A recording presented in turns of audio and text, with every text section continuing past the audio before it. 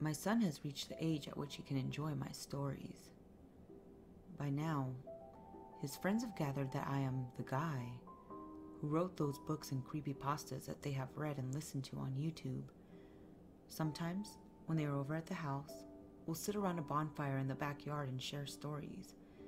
Each time we do, it never fails that someone asks, "Yeah, but do you have any true stories?" True? Are you insinuating that my stories aren't true? Well, for the most part, they are not. There are a few that are mostly true or based on true events, but I recently remembered one that is entirely true, and it still gives me the shivers. Let me digress a bit and properly set the background. There are 3 types of campers. The first are glampers, who drive around in their $200,000 motorhomes with king-size beds, satellite TV, and internet access, and more televisions that are in my entire house. Then there are the campers, who rent lots at campgrounds or state parks and sleep on the ground in tents, telling themselves that, unlike the glampers, they are really roughing it. And that leaves the Stone Agers. My friends and I fall in that last category. Our idea of camping was to drive out into the wilderness, pull off to the side of the road, stuff as much as we could in our backpacks, and take off on foot up into the mountains. Give me a sleeping bag, a gun, a bottle of cheap whiskey, and a can of beans, and I'm set for the weekend. That is how my friends and I spent most of our summer weekends in our younger years. Growing up in Cleveland, Ohio, the nearest place that we could find actual wilderness included a 4-hour drive to the foothills of the Appalachians in the Allegheny National Forest. We would hit the I-90 right after work on Friday and drive east along the Great Lakes until we reached the outskirts of the forest, then plunged south into its heart. Our destination was a little town of Red House near the Seneca Nation Indian Reservation.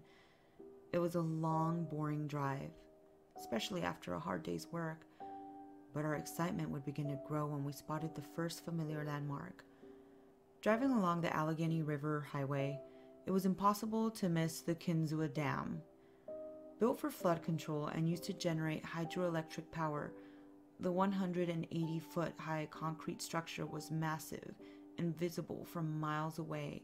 It was, and still is, the largest dam east of the Mississippi River. Passing the dam, we would go over a long bridge that crossed the man-made Allegheny Reservoir that had come to be known as Lake Perfidy, an interesting and fitting name, as you will soon find out. Red House was not far beyond that. On this particular occasion, our party consisted of myself and 2 friends, Mike and Rob. We reached an abandoned gas station, our base camp, shortly after 9 o'clock. As usual, we packed our things and began climbing into the Appalachian foothills. We were in a hurry to get to one of our favorite spots as soon as possible. It was freezing cold, even though it was the middle of August, and we still needed to locate some dry wood for a campfire. Finding cut logs and kindling was never a problem, as that part of the forest underwent a constant process of selective logging. Trees were thinned out rather than clear-cut, allowing the logging companies to get their take while leaving a sustainable forest to repair itself. There was always some waste left over, and as soon as we dropped our packs and sleeping rolls, we went off hunting for chunks of wood. Another advantage of having the logging companies working out there was a network of primitive logging roads that they left behind. Narrow, flat, and paved with pressed sawdust of wood chips, the roads made great trails to follow. Theoretically, we could have used them to drive further up the mountain, but a ranger had long ago warned us that they were dangerous. They twisted and turned without warning, were sometimes blocked by fallen trees, and if the weather was wet, they tended to slide out from beneath your vehicle, potentially leaving you hanging from a mountain ledge. In addition to that, he told us stories about the local drunks who would use the roads at night to get from the bars in town out to their homes in order to avoid using surface streets where they might run into the sheriff. 2 vehicles trying to negotiate the same road in opposite directions with at least one drunk operator was a recipe for disaster. Friday night was uneventful. We gathered some wood, got a fire started, and laid out our sleeping rolls. We sat around the fire for an hour or so, passing around a bottle of Echo Springs and talking about our plans for Saturday, and then, exhausted, hit the hay. So, the one downside of sleeping under the stars is the potential to wake up half submerged in a puddle of water. Sure enough, it had rained overnight. Not enough of a downpour to wake any of us up, but enough to thoroughly soak our campsite. The coals from the previous evening's fire were still sizzling. My sleeping bag and my clothes were soaked. First order of business was to get a roaring fire going and try to dry out and warm up. That done, we decided to head back to the truck and make a run for the reservation. Surely, we thought, there must be some type of general store where we could buy some tarps so that we would be prepared in case more rain should come on Saturday. Although we had camped near the reservation for years, we had never actually been to the reservation. Driving in, we were all a bit anxious. We did not know what to expect. We had heard that the natives didn't hold any fond feelings for the white man. I suppose that we half expected to find teepees and wigwams, but instead found trailer parks and bingo halls. It was a thoroughly depressing place. Squalid living conditions and poverty oozed from every pore of the place. Maybe the white man really did screw these people over.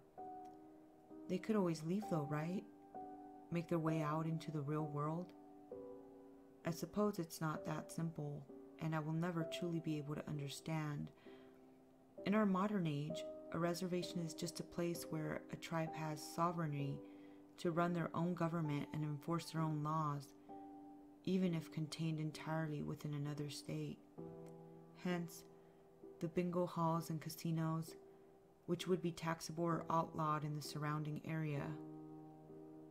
Of course, the prospect of gambling was not helping out the Senka people.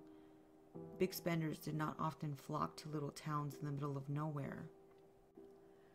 We weren't having much luck finding anything other than what I just described when we stumbled across an old man sitting out in front of one of the bingo halls.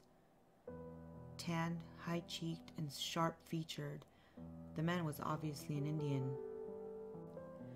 Iroquois, actually. He was also clearly drunk.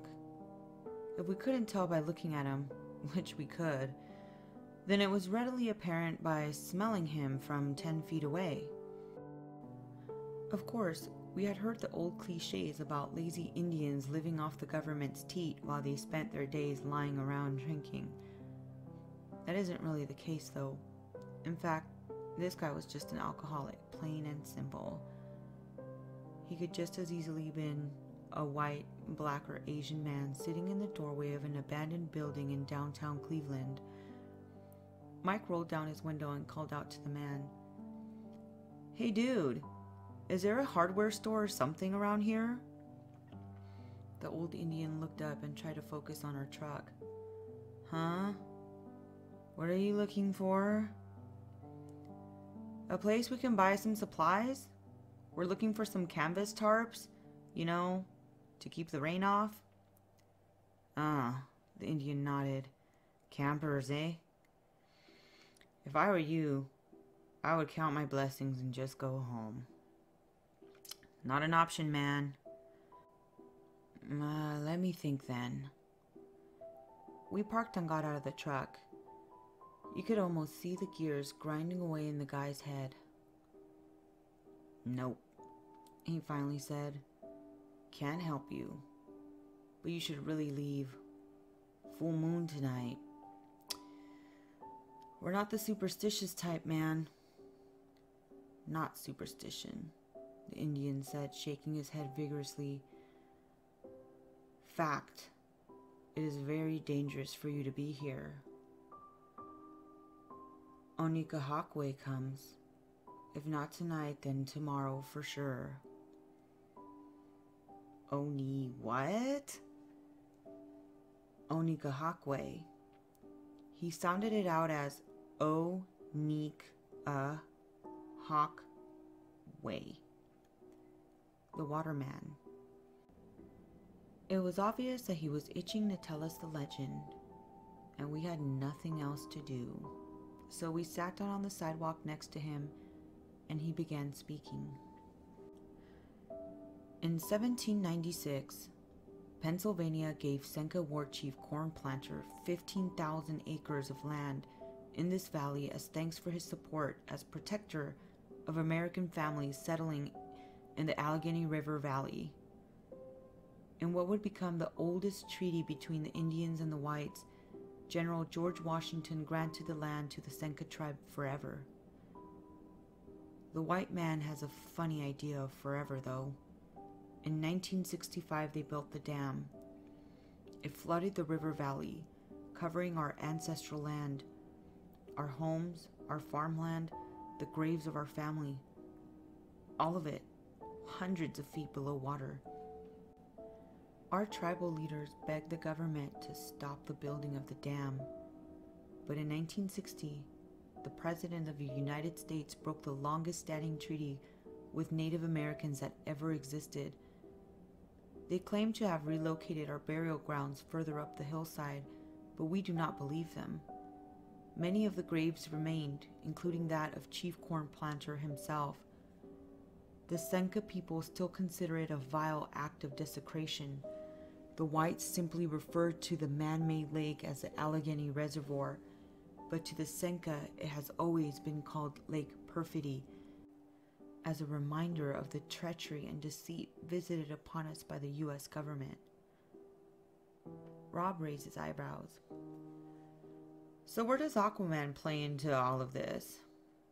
Dude, I interjected, have some respect. Can't you see that he's serious? The old Indian raised his hands, as if in surrender. No, he is right to ask. That is the only way to understand. He turned to face Rob. The park rangers tried to keep it secret, but divers inspecting the dam encountered a terrifying creature. It was ugly, fierce, and so threatening that they will only dive in cages now. We believe that was Onekahokwe. He protects our ancestors' remains from being despoiled even more than they already have. That's just a rumor though, right? I didn't know if Rob was making a statement or asking a question. No, it is the truth. I'll admit that the hairs on the back of my neck were raised, but I still felt relieved. Well, even if it was, it won't be a problem for us. We don't plan on doing any swimming. Does not matter. The old Indian shook his head. When there is a full moon, Onekahokwe walks on land. He comes for his sacrifice and to be worshipped. It would be best if you did not meet him. Walks on land, huh? Rob slapped his knee and stood up. Well, I think we're done here. Thanks for the story, man. I think we'll take our chances, though. We all laughed nervously, and then left the Indian to go back to the bottle that he had been hiding behind his back.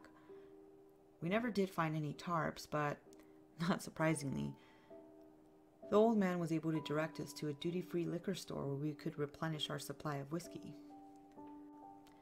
While we had no trouble believing the Indian story about how the government reneged on their land treaty, we drew the line at the story of the fish man.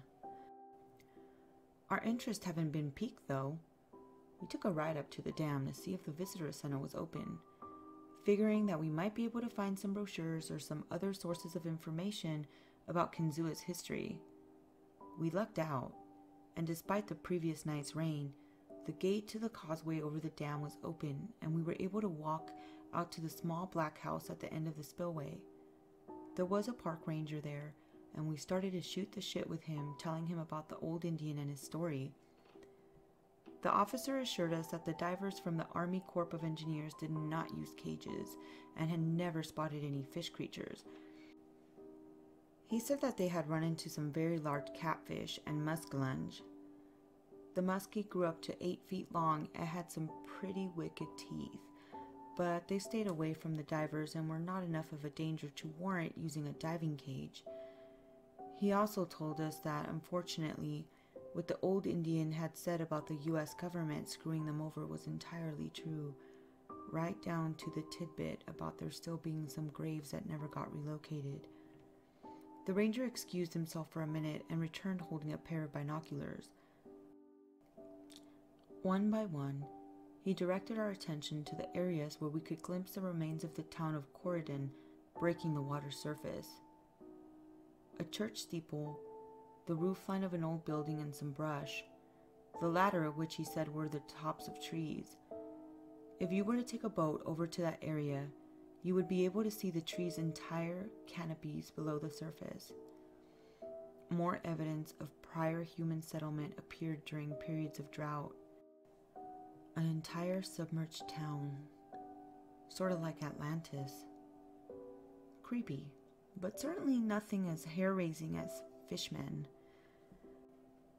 Having spent the morning listening to the old legend about the valley that we had camped in numerous times before, we were happy to see that the overcast sky was clearing. Perhaps we didn't need any tarps after all. We returned to the camp and spent the afternoon and early evening hiking in the mountains, making a side trip to bring some more large logs back to the camp, which we set around the fire to dry out so we could use them later that night. After dinner, we washed up our kits in a small creek and set to drinking. Once thoroughly drunk, we pulled out our guns for some target practice. Alcohol and guns. A logical combination, right? Fortunately for us, there was never any problems.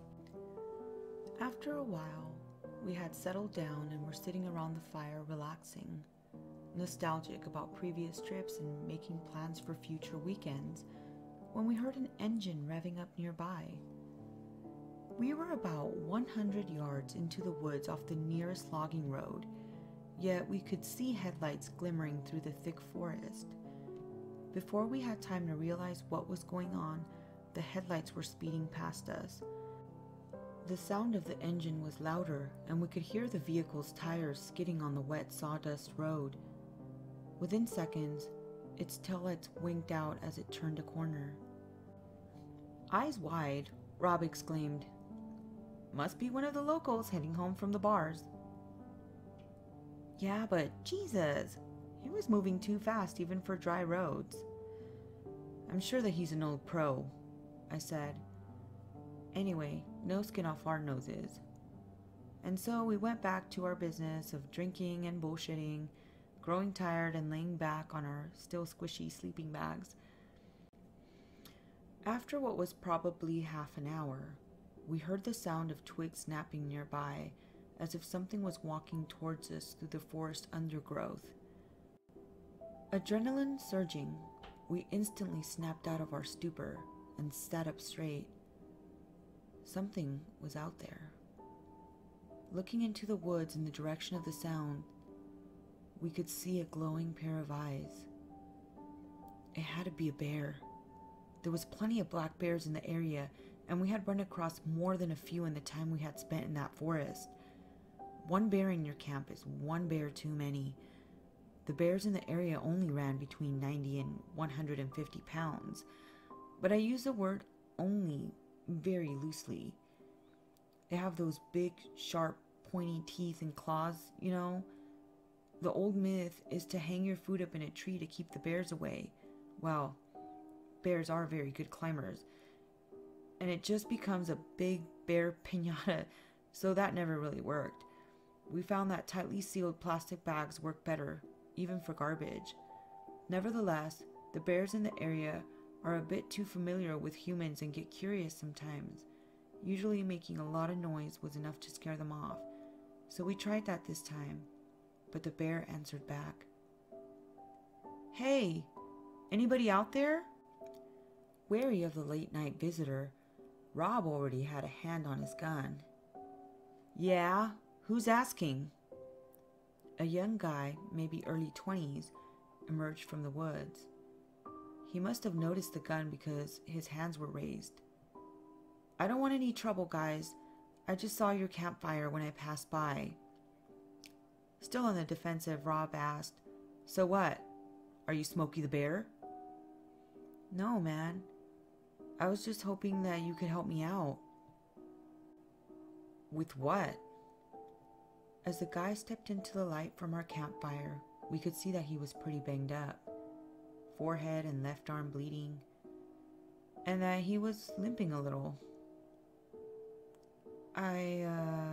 He started sheepishly. I had a little accident. I was going a bit too fast and flipped my truck up the way. Oh, so that was you, I said. Yeah, it's slippery out tonight. So, do you guys think that you could help me flip it back on its tires? It's kind of sideways right now. I could probably get it back straight up with some help. It sounded like the guy may have been through the same thing before, either himself or with a friend. We put our heads together and talked it over in a low voice, then agreed. Rob and Mike would go with him and try to help him out. Being the paranoid city folk that we were, we decided that I should hang back at the camp. There was always a slim chance that it was a setup. The guy draws us away, and his friends sneak in and take our stuff. It was an unlikely scenario, but we felt more comfortable that way. Rob and Mike went off into the woods with the unfortunate driver, and I settled back down next to the fire. I laid back and started to relax. Knowing that I wouldn't be able to fall asleep until they returned, I lay there and listened to the insects and frogs chirping. It couldn't have been more than 10 minutes before I heard the snapping of twigs again. Much too soon for my friends to be back, as I had calculated from the time it took the guy to get from his truck back to us. The thought of facing a bear on my own was a little daunting, but I had done it before. I stared deep into the woods and let my eyes adjust to the darkness. Once again, it quickly became apparent that it was not a bear coming towards me. Not even a bunch of bears. I saw multiple sets of eyes reflecting in the moonlight and heard voices.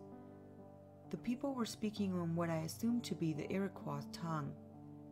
There must have been about a dozen of them. In all of our years camping out in the woods in that valley, I had never seen any of the Indians out in the forest. Now, here there was a whole band of them, and I was alone. My anxiety grew in proportion to the volume of their voices. The Indians must have seen my campfire. They passed so close that they could not have possibly missed it, yet they continued on, passing me as if I were not even there, intent on getting on their destination. Curious, or perhaps just plain stupid, I decided to follow them and see where they were going. I didn't know if I was being stealthy, as my drink-addled brain thought, or if they truly did not care that I was following. I got bold and closed a distance between them and myself. That's when I noticed that two of the Indians were half dragging, half leading another man who appeared to be in a stupor. Seeing that concerned me, so I dropped back further into the woods. The group arrived at a clearing at the top of a hill. I recognized it, as there was one very tall, dead, and completely stripped birch tree smack dab in the center. We had thought about cutting it down for firewood at one time, but it was just too darn big. The two Indians who were leading the impaired man approached the tree and lashed him to it with leather thongs. Then they all stepped back and began to chant. It must have gone on for a good half an hour, but I remained there, transfixed by the sight and the sound of their invocation. Then, I shit you not, this thing came out of the woods. I can only attempt to describe it because it was like nothing that I have ever seen. It was like nothing that should possibly have existed on Earth. The creature was undoubtedly Onekahokwe, the fishman. Although it was definitely part fish, I could not have attributed any features of man to it other than its unfish-like appendages. Like a fish, the transition between its head and body was almost indistinguishable. The head-face portion was bulbous and spherical, probably 3 feet in diameter, with a mouth that extended almost all the way across it. It had 2 bulging opaque eyes and a fin running down its spine, sort of like the dorsal fin on a marlin, only bigger. It was scaly too, and it smelled funny. Not fishy, just funny. Unlike a fish though, this creature had long arms that hung from just below its head to the ground. It also had 2 stumpy legs. All of its limbs ended in flat, webbed paddles that appeared to have finger-like bone structure supporting them. Each finger or toe was tipped with a sharp barb. Based on the proportion of its height to the surrounding men, I would guess that it stood at least 8 feet tall. It was obvious that the Indians had expected the monster to appear, but they still seemed startled and afraid. They quickly scattered and fled into the woods, leaving behind the poor man that they had tied to the tree. He seemed to snap out of his trance at the sight of the fishman and opened his mouth in a silent scream. The last clear memory I have of the Onekahokwe was when it looked directly at me. Our eyes met, and it was as if it peered into my soul. I don't think that it was at all concerned with my presence, but I was not about to hang around and find out. I took off blindly into the woods, slamming my shoulders into trees in the darkness. I had the bruises to prove it the next morning, but at the time I did not care. From behind me came a combination of blood-curdling sounds. One was a human scream, letting me know that the man, a sacrifice obviously, had found his voice. The other, much louder sound was like nothing I had ever heard before. I had a feeling that if fish made sounds, it would sound very similar. In my terror, I got lost in the dark and eventually had to work my way back to a logging road that I could follow back to our campsite. Apparently, I had beaten Rob and Mike back. They must have had quite a bit of trouble getting that guy's truck set up right. At least I hope that was why they hadn't returned yet. I finished off the dregs of the bottle of Echo Springs and then dug into Rob's backpack looking for more. I was happy to find that he had brought along a bottle of Jack Daniels, the good stuff, probably for an end of summer or beginning of fall celebration. We didn't need many excuses for celebrations. I felt bad for opening it without the others there, but I needed another drink. That drink ended up being half the bottle.